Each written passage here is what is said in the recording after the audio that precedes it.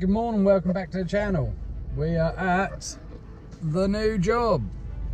Right, the new job is actually over there, but first things first, in this area here, 2 years ago, I cleared all down the edges of the ditches and everything else, getting all the woodland out so you can maintain a ditch. There's stacks of wood everywhere. I've now got to go round, pull the firewood out, or the chip out, and the lop on top, put to one side and have a big fire. Once that is done, I will show you via the iPad what is on next after that. Hold on a second and I will show you. So, I don't know how well you can see this. Right, so when I was here 2 years ago, I went right round the boundary of this place and, well, along that boundary there as well. Right, and I took all overhanging stuff off, everything else, and it's all laying down on the grass. I've now got to go sort all the firewood out and get that sorted.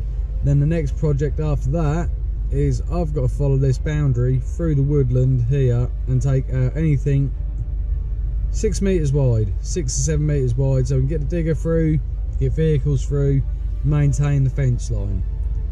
Then once that's done, I've then got 1, 2, 3, 4, 5 ponds to sort out. I take the wood out, the brash out, everything else, and get the sun back in there to start livening them back up again. So, this is a fair sized project to start off with, about a month's worth of work here, especially with the ponds, because the ponds are very, very critical. They're not just rip everything out. They're glacial ponds. They're here from the Ice Age.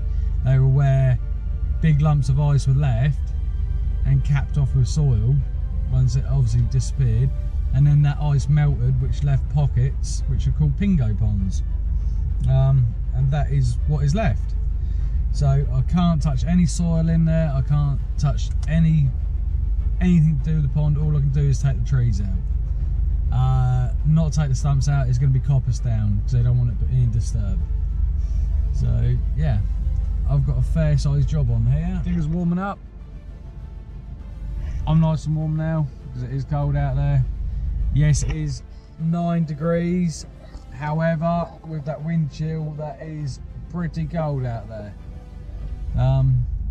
So yeah, digger's nice and warm. I'm nice and warm. Gonna get in there, start sorting some of this firewood out, getting it ready for roadside. But right, I'll see you in a second. I haven't got much footage, but over the back there, I've already had one fire. I've cleared down that side and halfway along this side. I've now got this ready to start another fire.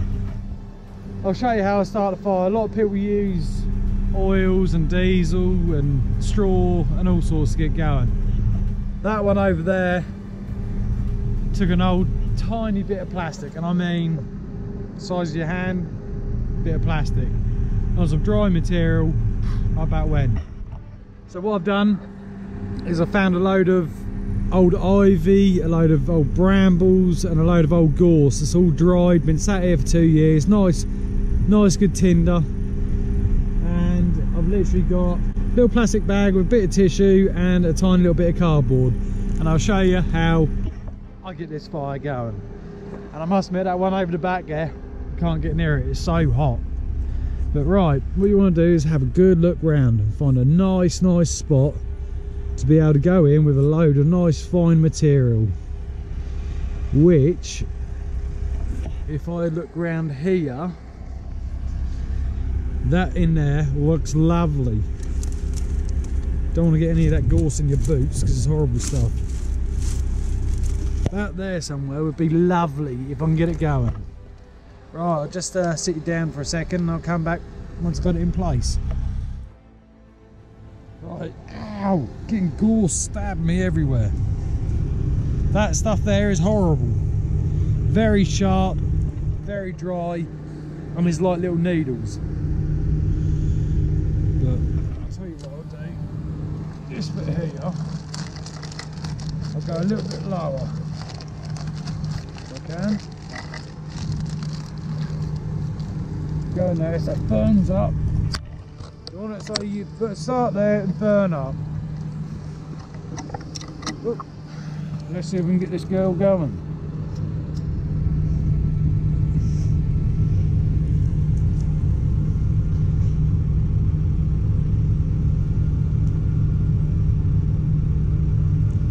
Look, you've got to give it time though, you really have. And if the wind's blowing this way, you want to set the fire at the back so it draws it through and draws it up. There she goes, she's starting to burn.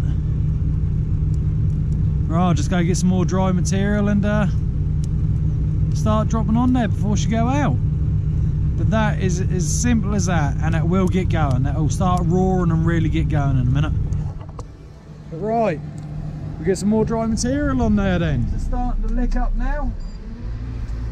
You look there, flames are starting to come up. So you need to find some nice fine material just to gradually put over and on top. Don't want to suffocate the fire, but do want it to get going.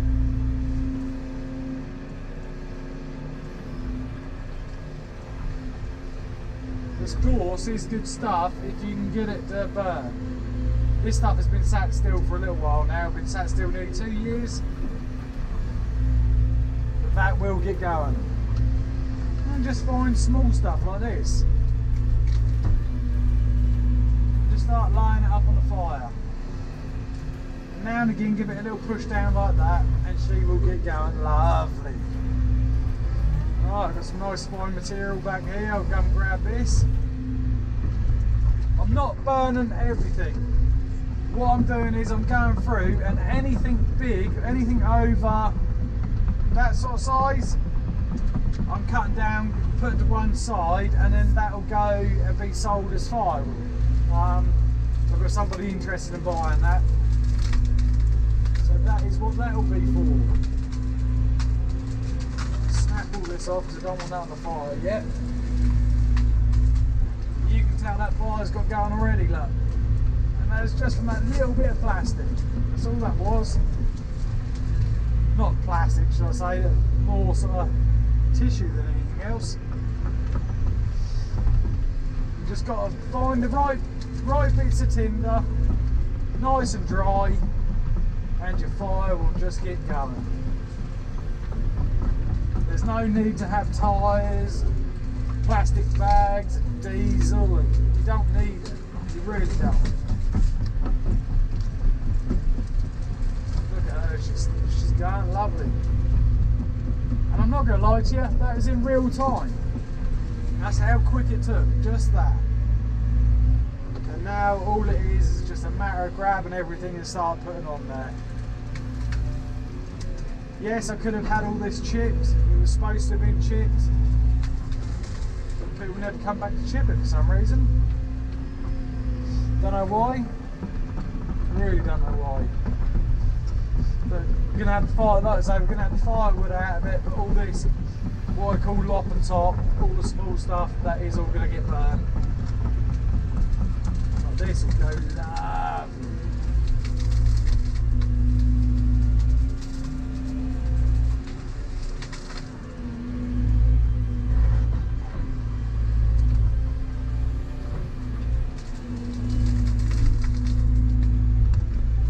Once I get this on, I'm going to sit and have a bit of breakfast because I haven't had any breakfast yet.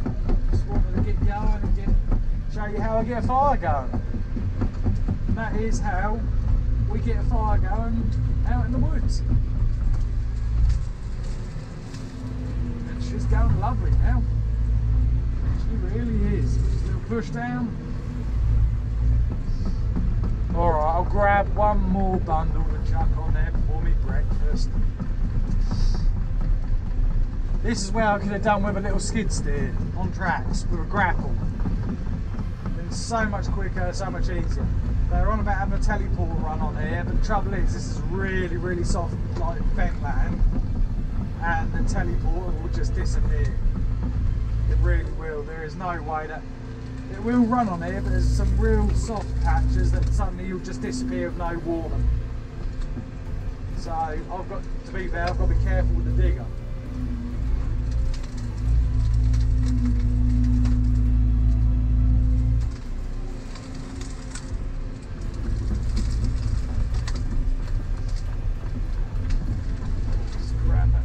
Stump.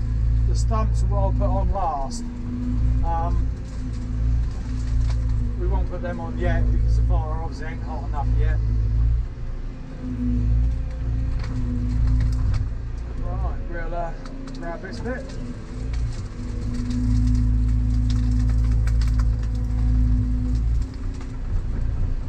Chuck all this on. Look at her now. She is blazing away.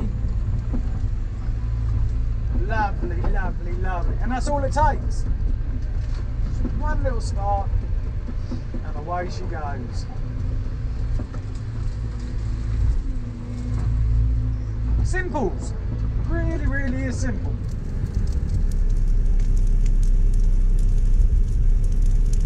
There's something about fires, I don't know what it is, but they're just so mesmerising.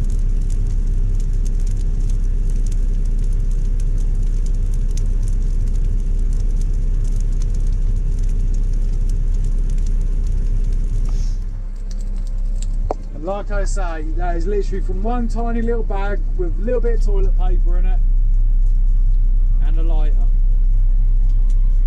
Not an issue. So that's just my guide on how I start all my fires. Even on rainy days, rainy, cold, wet, windy days, that is how I start them. And I can't see it, it's getting hot. What size is that now? Perfect. Right, I'm going to have some breakfast. I'll see you back here shortly. Don't forget, like, share, subscribe. Do well. Like I say, you can't beat that noise, can you?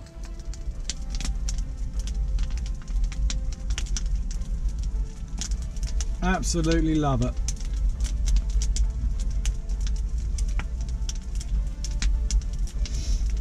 Nice, quiet, plenty of heat. Oh, it's beautiful. Really is beautiful. But right, I'm going to finish my breakfast. The egg and crisps. And my packet of crisps.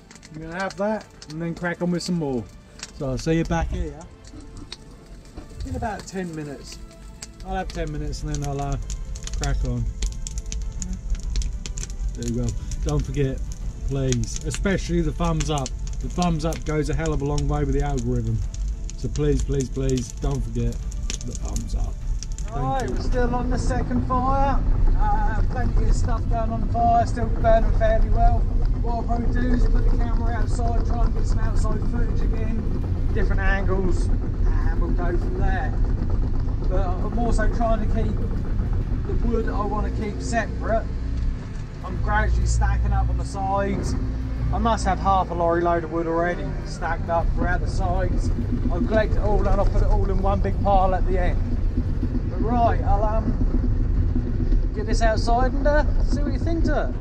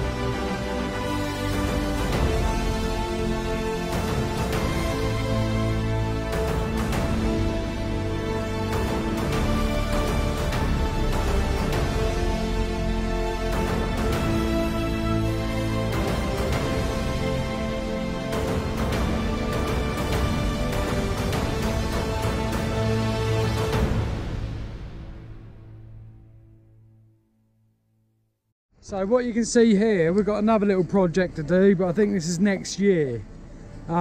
Somebody dug this pond out. I don't know if you can see because of the sun, but they've dug it out and they've just heaped everything up, which is no point. It's a lovely little pond, lovely little pond. It's about an acre and a bit. Got an island in the middle there. It's not very deep. I think the deepest part is about 2.5 foot, 3 foot. Lovely. But next year I think is wanting us to take that shelf out across the back there, double the size of the pond. These banks, take them away and get rid of them. It looks such an eyesore, but that is a plan. That is next year. That is what we're hopefully going to be doing next year as well. Next project after I finish doing these fires are in that wood across the back there, stretched down from as far as you can see down there all the way up to around here, and I've got to go right round the back of the boundary and clear that and make a track all the way round. So yeah, it's all good, keeping me busy. Like I say, about a month's worth of work here to go around that boundary, tidy this up and tidy some other bits and pieces up for them. We've got to be done in that wood by the 28th of February, for the simple fact of nesting birds. It'll be getting to that time again. So after these fires are done, which will be finished tomorrow, then we start in the wood. Do well. But right, I'm going to carry on now. I'm going to let you lot go.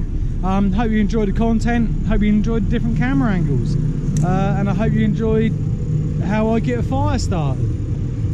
I hope it helps some of you out. I really do. That's the easiest way I find to start a fire anyway, is literally a little bit of tissue, a little plastic bag in there, bit of dry tinder if you can get it. You see how quick that went up. That was literally up and roaring away within 5 minutes.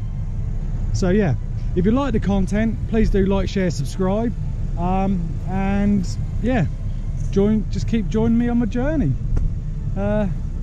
Hopefully get bigger and bigger and more machines. We'll see what the future holds.